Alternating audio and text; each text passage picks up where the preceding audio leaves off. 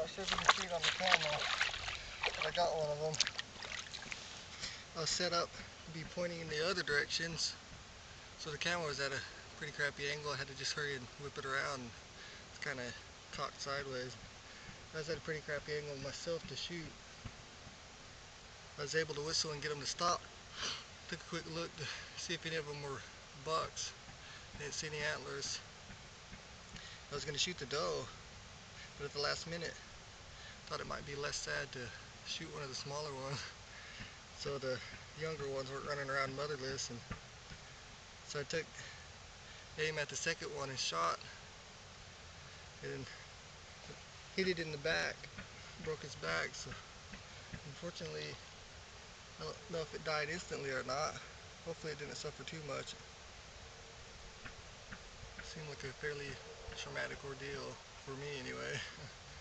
But then I come over here and get it, and washed about 100 yards down the river, so I had to look for it in the water.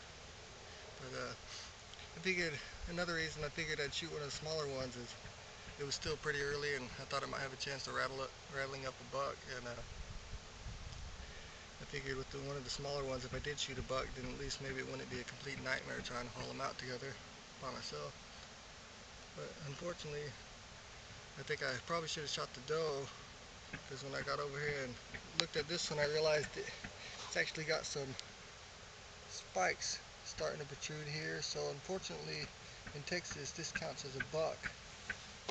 So I've used my buck tag for the year.